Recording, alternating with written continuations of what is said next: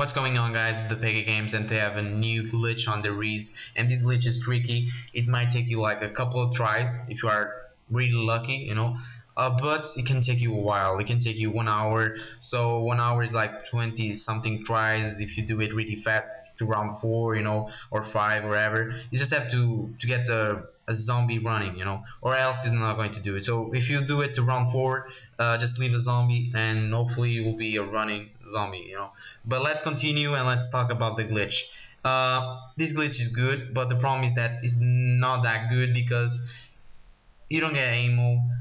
You can't move too much around the map.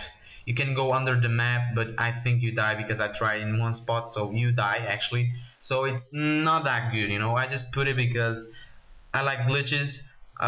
There are some persons in my channel that like glitches, so I decided to put it. So let's continue. You have to get a running zombie, like I said before. Then bring him where I do. Prone in that spot. You have to prone or else it's not going to work.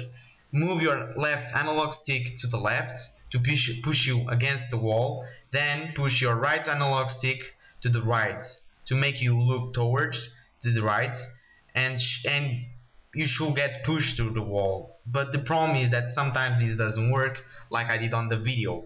I didn't do nothing like this on the video in this time. When I did it this try, I got it without doing this. So what I did was get prone, look a little bit up, and I got lucky and I got pushed. I didn't even move my controller. You can move your controller or just leave it. That's it. That's pretty much it, I hope you guys enjoy, and don't forget to leave some comments and feedback. I respond to all my comments, and leave a like and subscribe for more glitches.